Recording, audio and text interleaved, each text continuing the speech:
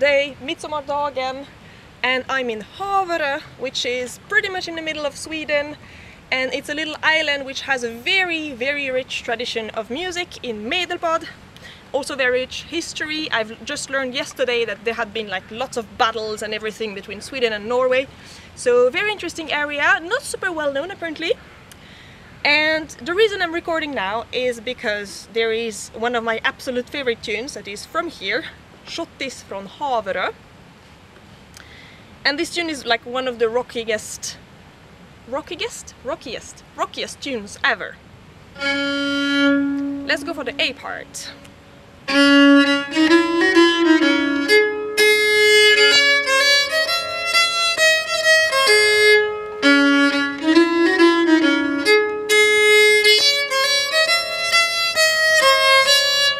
A little bit slower.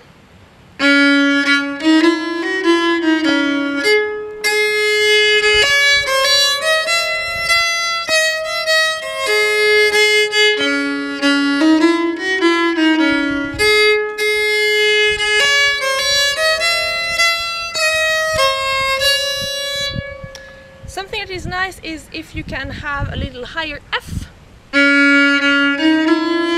A little bit higher is very nice because music here is quite blue.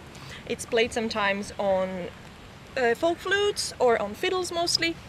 On nyckelharpa you can tune up maybe a little bit to have a higher F, which is very nice. B part.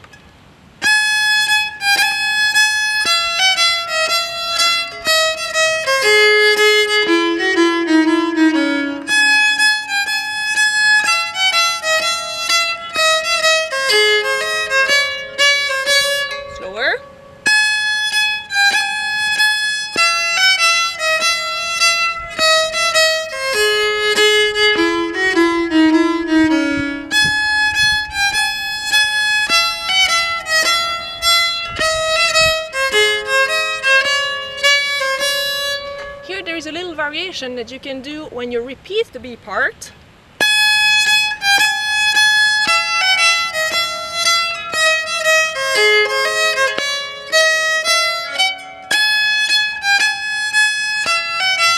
Which is very nice. Also, this tune in general, you can rock it really hard. I personally really like to have the backbeat that is extremely strong, and also to do a bit of like, how is it called? When you take a note a bit before. Right now I'm completely forgetting the word, but I'm showing.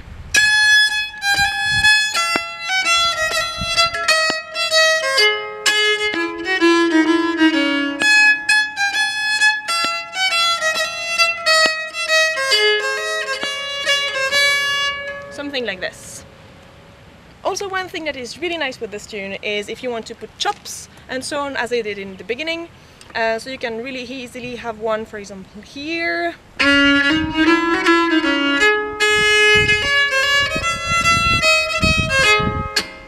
If you're like practicing your chops and try to include them more in your music, that's the perfect tune to have fun with this. So I hope you like this tune. Here it's midsummer, it's really a nice place. And that's it for me today. I hope you will have fun learning this tune. And see you soon. Hej då!